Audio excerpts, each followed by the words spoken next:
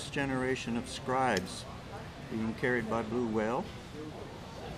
It's scored in a spiral hole pattern so we can get the holes closer together. You've got tighter increments in each line. And all you need to do is be sure first that your gourd is level on the bottom. If your gourd's wobbly, you're going to get a wobbly line. So before you cut, do anything, level your gourd or make sure it sits firmly without rocking.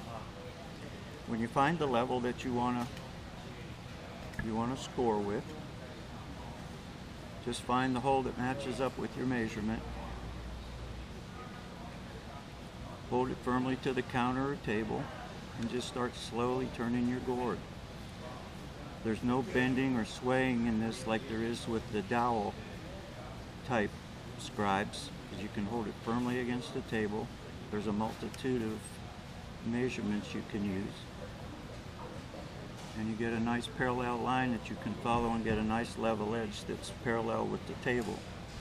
Now if you need an increment that's in between the holes on the scribe, I use a deck of cards, and I'll find an interval that's about halfway between or at the level, adding a card, taking a card away. And you can get these lines really tight if you need to. A mechanical pencil always keeps a sharp point,